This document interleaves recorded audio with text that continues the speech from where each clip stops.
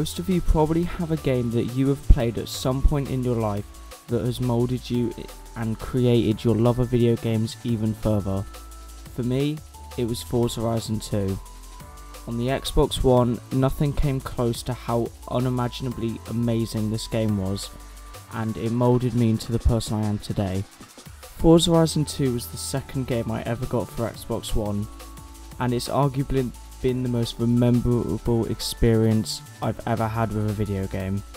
Its charm, its uniqueness, its graphics, they all stood up until today in 2019, and I just want to thank Turn 10 Studios for making so many memories with me and my friends, because nothing comes close to how much fun I've had in a video game compared to this.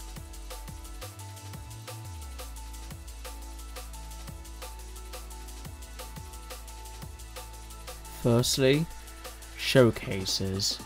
Showcases have always been an integral part of Forza Horizon, ever since the first game in America all the way to Forza Horizon 4 in Britain. These are basically the boss fights of your video game. You go on a set path, but you can take whatever side of the road you want, you can make your way there however way you want on the path that it gives you. These have always been such massive parts of the series, and they are great fun.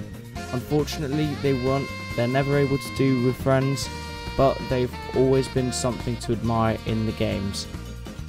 From Forza Horizon 2, I have to say the Ferrari one was probably my favourite, but you have fighter planes, you have cargo planes, you have racing planes, you go against a train and hot air balloons galore.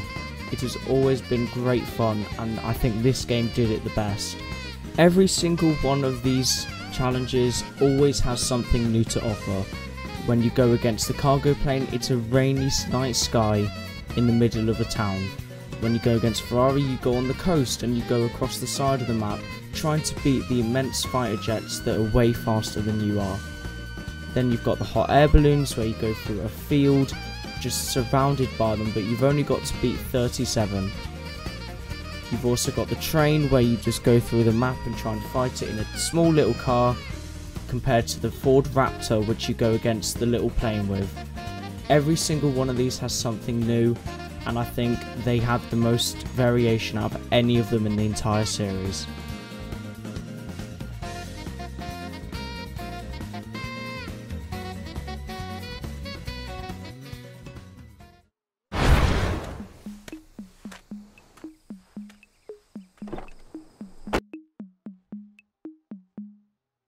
I'll be honest with you guys, I was never a big fan of bucket lists. There was just something about them in Forza Horizon 2 that just didn't stick with me. Maybe it was because I was younger, I guess I'll never really know really. But going back to games like Forza Horizon 3 and 4, I've sort of come to appreciate just how good the bucket lists are. You go across the lush landscapes, and the challenges that they offer are unlike any other racing game. But I guess I'll just never know why I never used to love them back when I first had the Xbox. But thankfully I can say now, they are brilliant.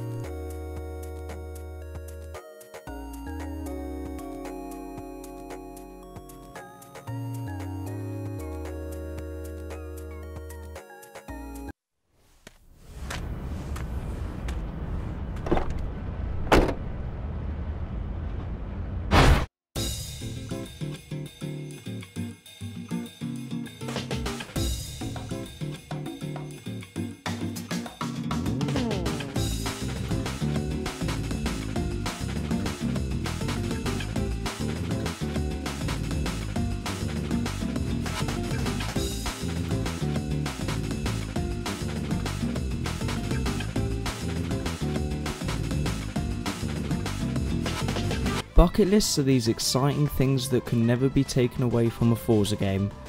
The lush landscapes that you go across are just undeniable, and the challenges they offer are incredible. Whether you be drifting around trying to get as much skill as you possibly can inside a town, or if you're just trying to get the top speed on a motorway, anything is possible in these bucket lists. loads of what's happened in Forza Horizon 2, and they set the bar for what was to come next.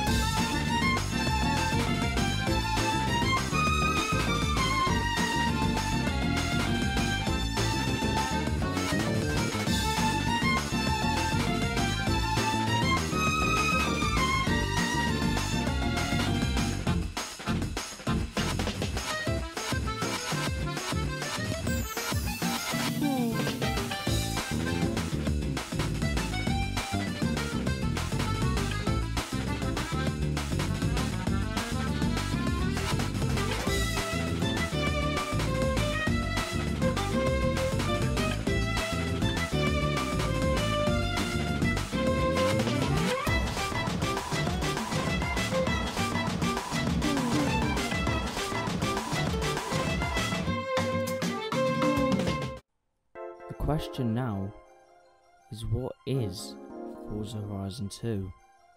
The answer to that is anything. Forza Horizon 2, you can do anything you want. You have complete freedom and there's no boundary except the invisible walls lining the map. I don't think I'll ever remember the first day that I launched on the Xbox and played this game. I suppose it would have been quite a good day for my younger self.